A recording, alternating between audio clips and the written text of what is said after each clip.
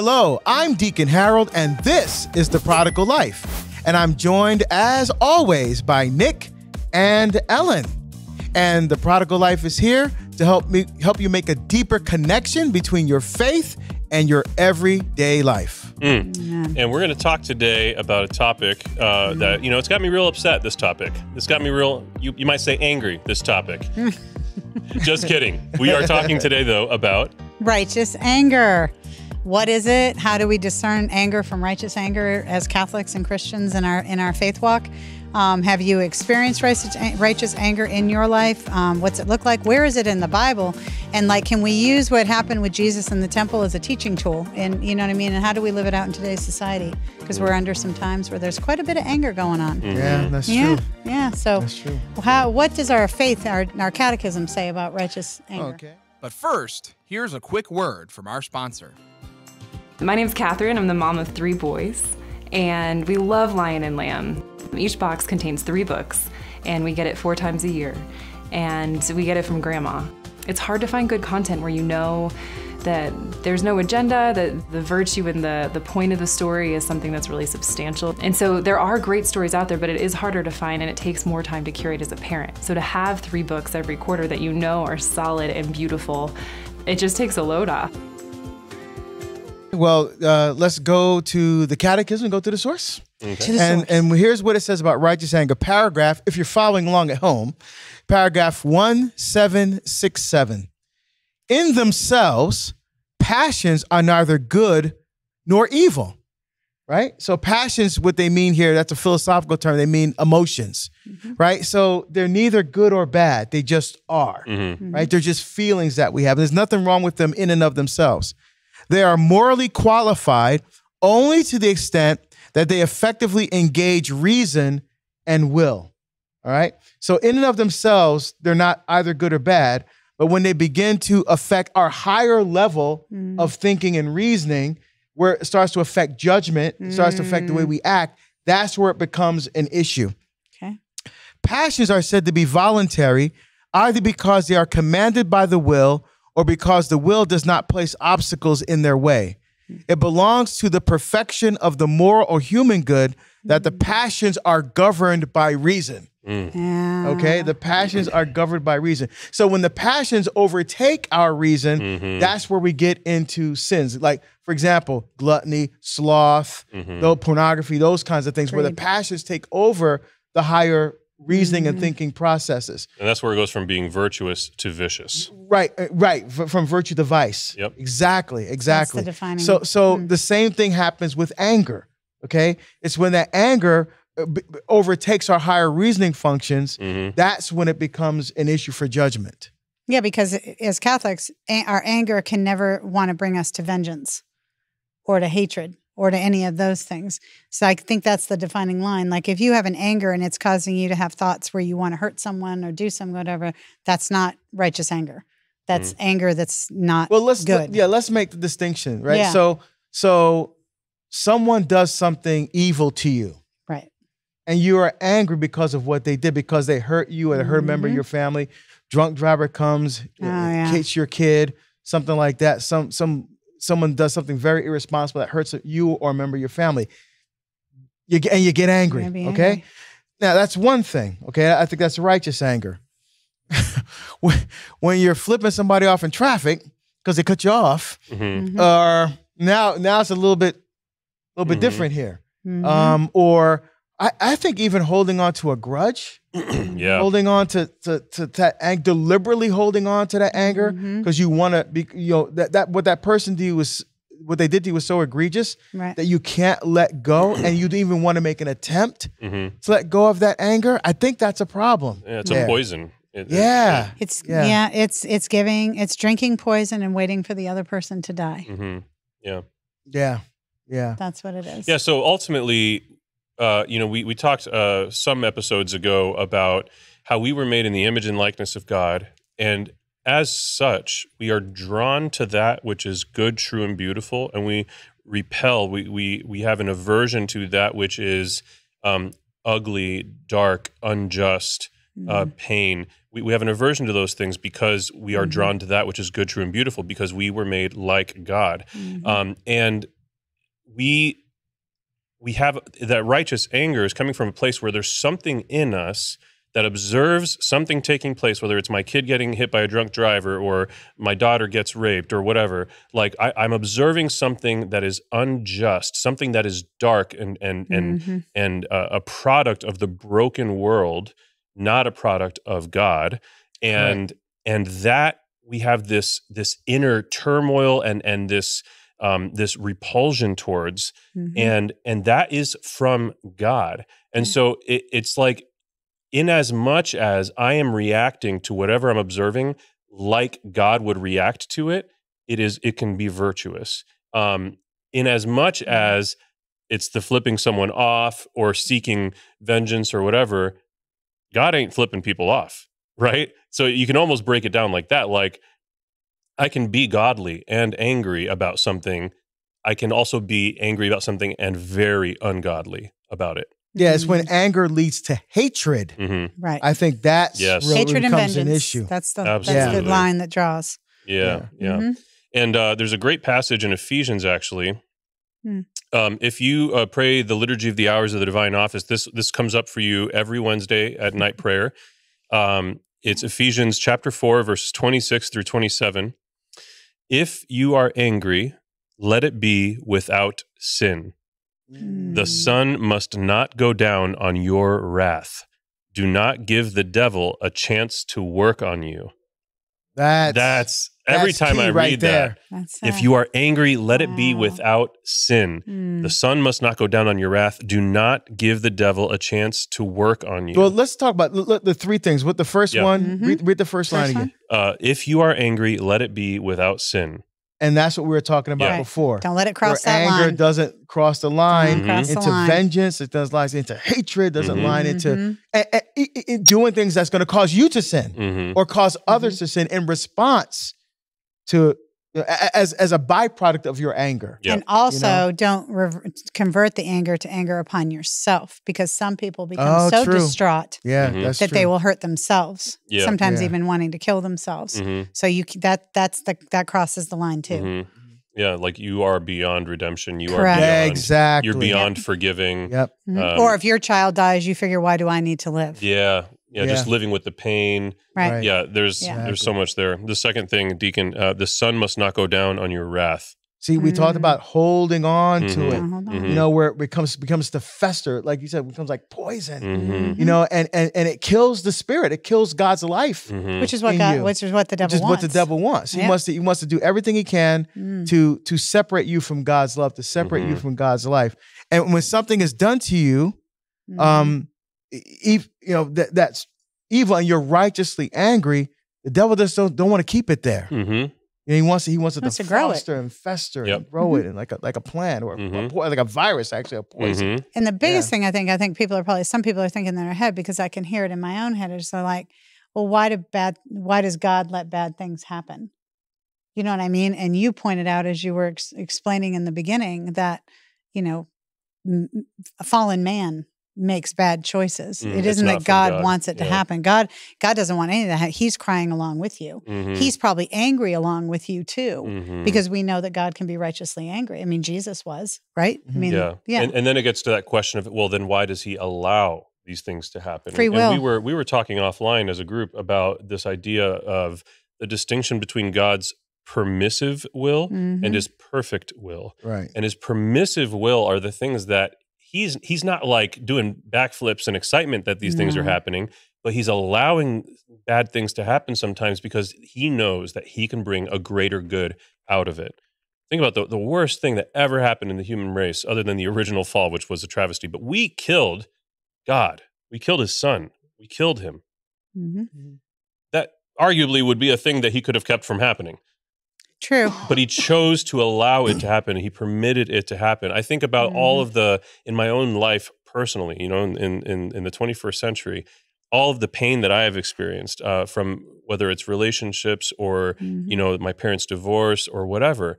And looking back now retroactively, I look back and I see how God's hand, I wouldn't have met the amazing woman that is my wife. And our listeners, viewers are probably tired of me talking about her, but I would have never met her if it were not for the pain. You know how many jealous women there are out there? I wish my husband talked about me like that, the way Nick talks about Alina, you know? No, but really, like if my parents hadn't gotten a divorce, we would have moved to South Florida the summer after my 4th grade year, and I would have never stayed here in Bowling Green, Ohio, and met her in high school.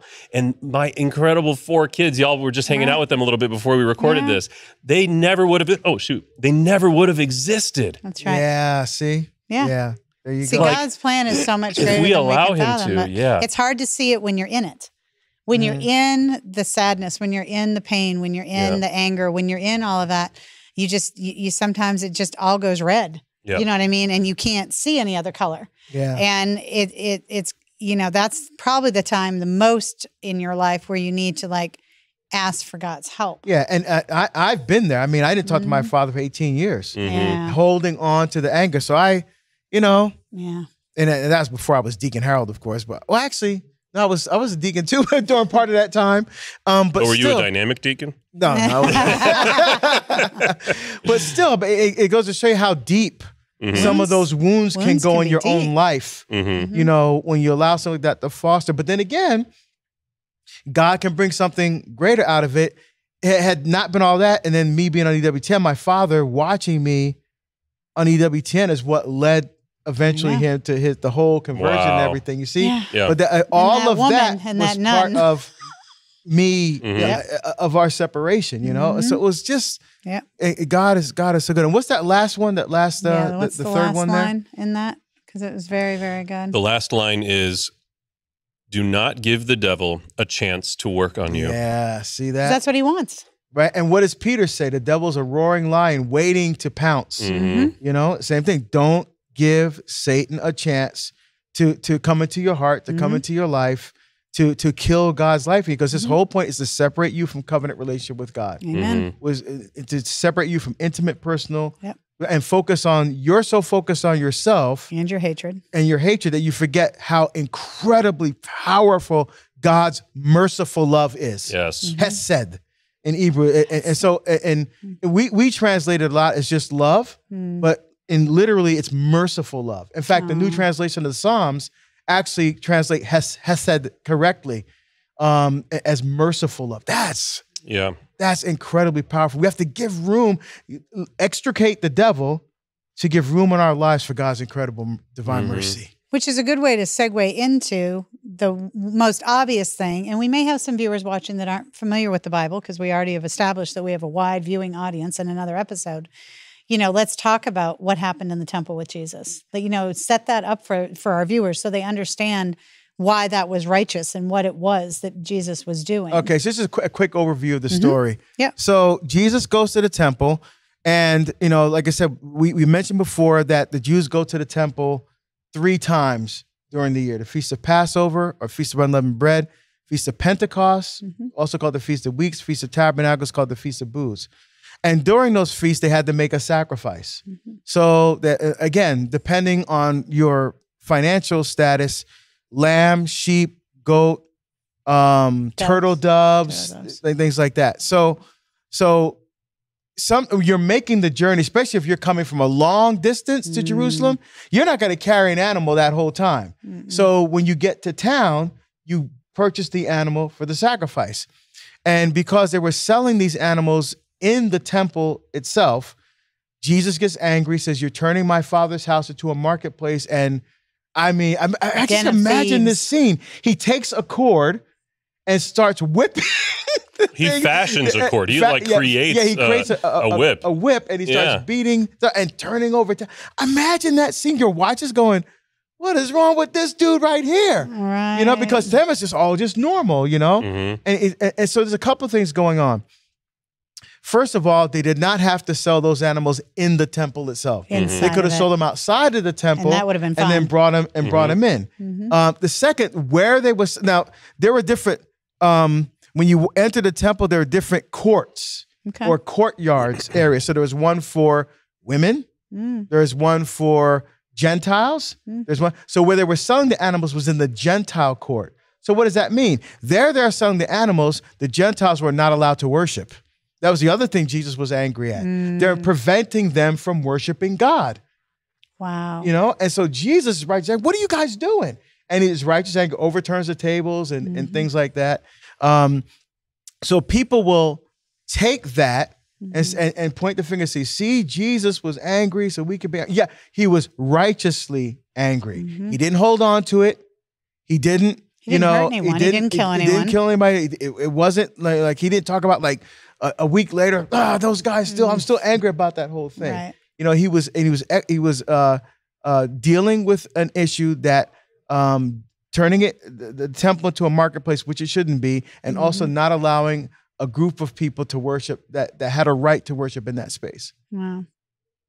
Yeah. So that's what was going on there. So as a teaching tool in our everyday lived life, how can we implement that? I mean, like, we see things every once in a while, you know what I mean? You that walk are into upsetting. a room and just look to make sure you know where the whips are. No.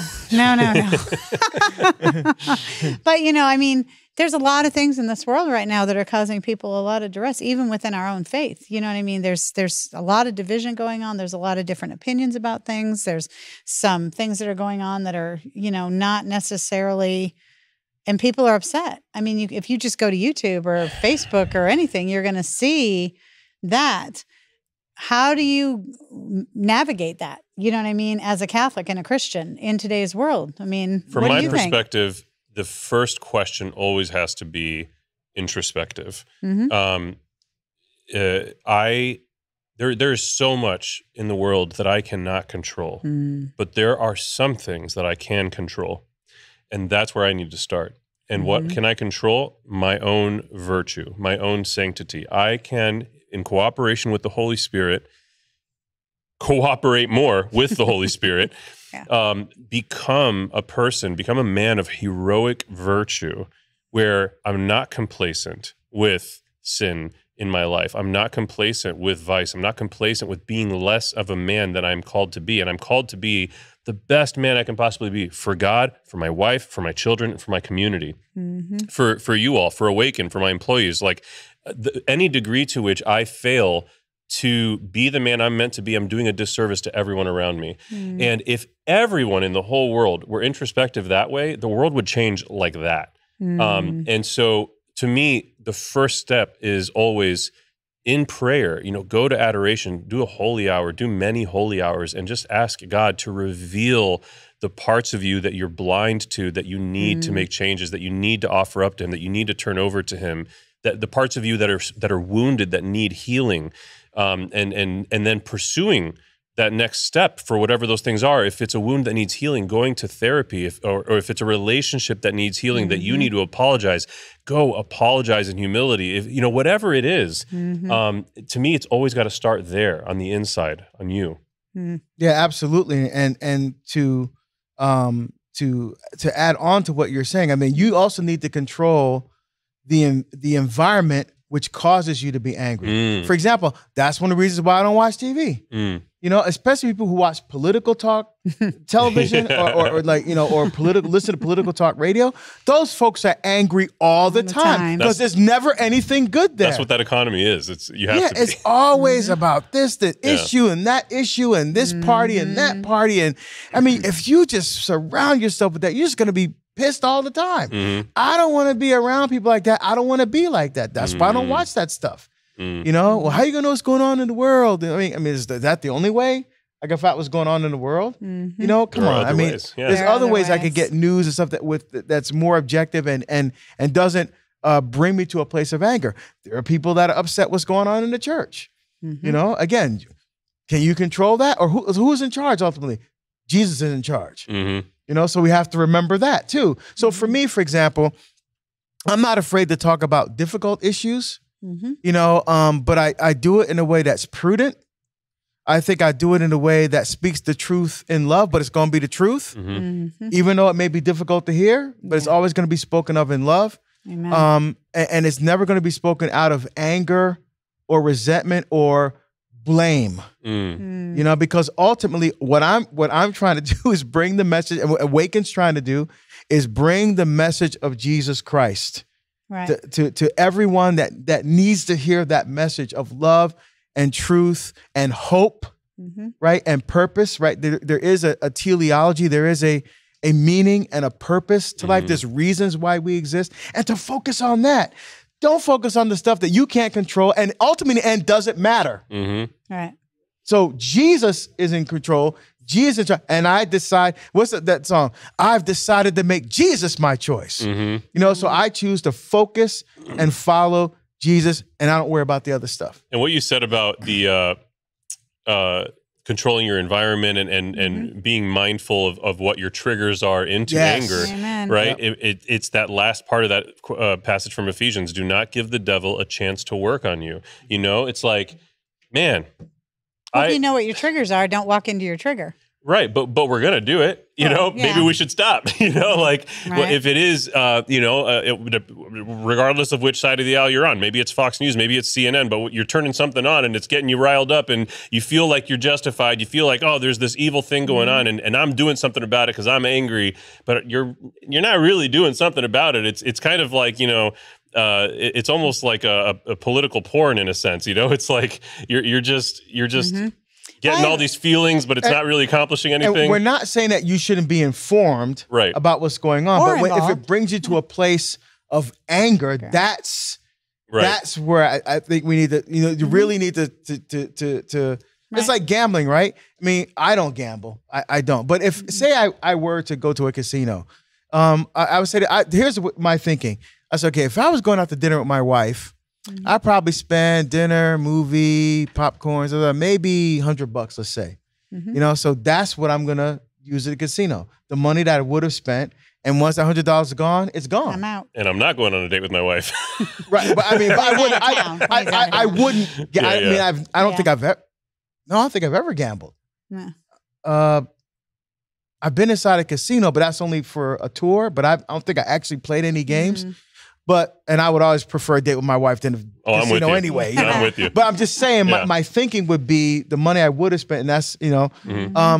But you don't see. But what happens is you lose the money. Oh, I know if I spend some more, I can win. I can get it back. And it starts this cycle. You know, and you don't want that to happen with anger. You know, so you're informed. You know, but you have to check yourself. And say, "Ooh, if I keep watching this, if I keep immersing myself in this, the anger I'm going to get." I mean, I remember one time after a talk, I was walking toward the green. This is at a conference. I was walking toward the green when this guy's chasing me down, asking about, "What do you think about this? About Pope Francis said this and da da da da." I mean, he is like, living. I'm like, dude, I can't control Pope Francis. I don't know what. I mean, dude, relax. You know, and this about the vaccine and da da da da, and he's angry. I mean, he's not trying to have a conversation. He's angry, you know, and why don't we do something about this? Like, I'm like, dude, you know, all I could do is follow what the church teaches. Yeah. You know, I can't control any of that other stuff, you know, not like I don't have opinion about it, but if we're going to talk about, let's talk. Let's not get into this, you know, but his whole thing is so riled up that almost became his persona. Right. I think the one thing that we can do with anger, righteous anger, or even just anger, even if it's not necessarily righteous, is to try and make it constructive instead of destructive. What does that look like? So I have a dear friend, and she was watching what was going on in the school board in my local community. And she was just, you know, upset with all the stuff that was going on, that the critical race theory and the transgender, you know, teaching and the stuff. And she was really, really kind of upset about things that she was observing.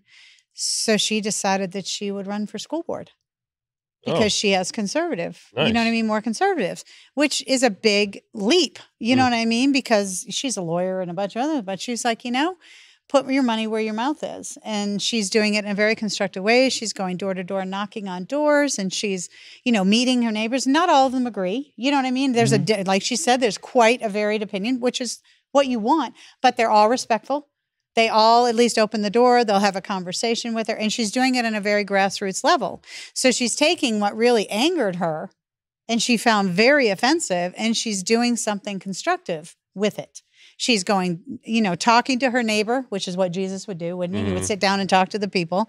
He is, and she's a Christian, and I believe she's converting to Catholicism, if I remember right. But she's trying to do something constructive instead of destructive with our anger. Like the gentleman you were just telling me about, what was he doing? Yes, he was ranting and raving, but what could he have done differently? Well, maybe we have to think globally, but act locally. That's just kind of always how, because we're just we're a fish in the pond. You know what I mean? So if there's something that bothers you that you find passionate about, you have to get involved. Like you can't just complain about it and expect it to go away or get better. All it's going to do, it's the same thing I just said. It's like you drinking the poison and waiting for the person you're angry at to die. It's not going to happen. Yeah. So like being constructive is always good. And like within your own parishes, if you're not happy with what you're seeing in your parish, I'm sure there's a board. Or there's a way to get involved. You can volunteer in the ministry. You can volunteer in the RCIA. You can do things with love instead of with anger and, not correct anger or hatred or vengeance or whatever. Turn that fuel that you've got, that passion, you know what I mean, that might have crossed over, like you talked about in the beginning in the catechism, turn it into something that can help your neighbor, that can help the cause that you care about, that can help the children, that can help your family, that can help. There's so many beautiful organizations out there with people that actually care. Some might be misguided. We're all a little misguided at times. I mean, I'm not the same person I was 20 years ago. Were you? No. Are you? No way. So, you know what I mean? I think when we put people in a box and say, oh, this is who they were, so that's got to be who they are, you kind of got to back away from that and go, well, I'm not kind of that person that I was 20 years ago, so maybe they're not either. And say, gee, how can I make a difference? Okay, I'm not going to judge them on who they were. I'm going to get to know them for who they are now. Yeah, and in the context of a parish, there's a couple of things. First, if you don't like something going on, maybe you're the one that God's calling to be the one to make the change. Yeah. Maybe that anger is there because God is saying, say, take that anger and do something with it. Do something good. You do something. Don't say, well, they should do something different. Maybe you are the they. And you're the one to be the catalyst to make change. Exactly. And the other thing we have to be very careful about, because I saw this in a couple parishes where this was an issue. You have someone who had an abortion. You had someone who made a huge mistake, maybe end up in jail for a while. Yeah. They're out of jail and, they got a PO and now they're coming to mass. I mean, they had a conversion experience. Nice. They are not the person that they were before. The woman who had the abortion, she would never do that again. Now she drank the Kool-Aid of Planned Parenthood. Now she realized, oh my goodness, it really was a person. I mean, she's gone to confession, all that, but they're afraid because they're afraid if someone finds out what they did, they're going to get angry and they're going to feel isolated from the community. Yeah, shame. And they're going to feel, that's why a lot of us don't go to church. Yeah, 100%. But that's not what Jesus would do. See, that's what I'm saying. So if we're going to be angry when we find out what someone did, remember what Jesus says. Don't look at the splinter in their eye without looking at the plank in your own eye first. Take that out. You got to take that plank out before you can go try and help another person because, we're human. We're human. And we're on sinners. A practical level, in an interpersonal, relational level, whether it's a friendship or a romantic relationship, maybe even your spouse, I've taken to heart this idea of not letting the sun go down on my wrath. If I'm having a difficult moment in any friendship or even with Alina, my wife, like I want to deal with that. Right. Don't ever go to bed angry. I don't want to go to bed with this looming dark cloud above me and this other person, whether it's a friend or Alina. Like I want to deal with it and fess up to where I'm needing to make changes, where I need to apologize. I need to, and that's part of being a mature, virtuous adult is like owning your stuff and being humble. We're so resistant to be told that we're doing something wrong. Our first assumption is, well, they got to be wrong about something if they're mad at me, or they're not justified in being upset with me. Well, maybe they are. Maybe you messed up, maybe you've been messing up for a while. And so I think that having that humility, and then if you are in a contentious dynamic with someone, like, what are you really looking for out of this? What kind of resolution do you want? Because so often we're looking out for number one. We're looking out for me, myself, and I, the Holy Trinity, right? We're concerned about why I'm upset. without really thinking about, well, wait, maybe they have some reasons to be upset too, you know, and what can we, what kind of resolution can we find that adequately, in full justice, acknowledges the different dynamics at play here in humility. No, from my own experience, I used to be a yeller. Like if there were problems, I just used to be angry and yell, you know, as a father and stuff like that. And like, and then when I was like, why am I yelling? Because my parents' marriage was so bad. That's what they did. They yelled all the time. And so now I find myself doing the same thing. Wait a minute. But even with my wife, sometimes I get angry and I yell like, why is this even bothering me? In the big scheme of things, it's not that big of a deal. Why am I so angry about this? And what I learned, going to exactly to your point, Nick, was that I learned that the past helped shape me into the person I am today, but my past does not determine my future. Right. Oof. A deep relationship with Jesus Christ determines who I am. That's right. So to let go of that and to realize, you know what, in the big scheme of things, I'm not going to let that bother me anymore. Yeah, but you have to choose that. You have to choose that. Yeah, exactly. And you have to choose that every time. Exactly. But then it becomes habitual. Yep, that's virtue. Then it becomes I was just going to say it's exactly right. That's exactly it. Because the biggest thing we have to realize is we don't know the other person's walk. We don't know what their life looks like. We don't know what their day looks like. We don't know why that person cut me off in traffic. For all you know, their dog died this morning. Yeah. And they're angry or they're hurt or they're upset. Yep. Or so, they could be going to work, and if they get late, they're going to get fired, and how are they going to support their family? Exactly. We don't know, you know, and it's so easy to project that judgment, you know what I mean, onto another person and then go back and go, oh, I've done that. I mean, I've cut people off. I haven't meant to most of the time. I don't think I've ever intentionally cut anybody off, but it's happened. You know what I mean? I've been in this lane and needed to be in this lane before. That goes well. You know what I mean? And all of that. And I'm sure the guy behind me is like, oh my God, and flipping me off and whatever else. But, you know, you get distracted. I mean, we're human. And so, you know, I always say this, just be kind. You know what I mean? And realize that you don't know their life. You don't know their walk. You don't know, you know, what their everything. You have not walked in their shoes. And that's like a very cliche thing to say, but you haven't.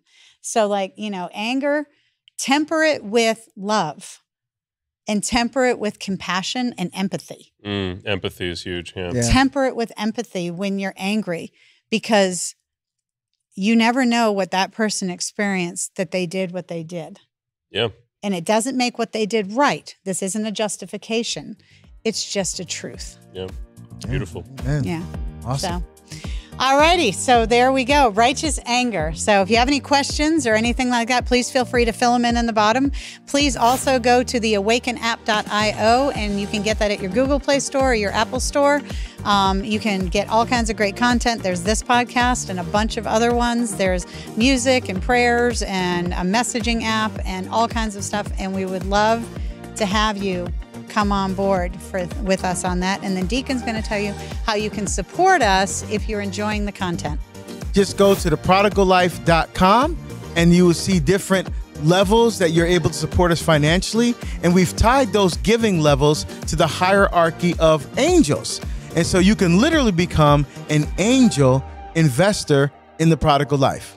Amen. And if you are a business owner or organization and you like what you're hearing and you want to be a sponsor of the Prodigal Life, please reach out. It's very easy to get to us on the app at the awakencatholic.com or .org. Yeah, awakencatholic.org. You can get us on .com too, though it works. And if you're interested in that, we would love to have you as a sponsor as well. So God bless you all and be kind.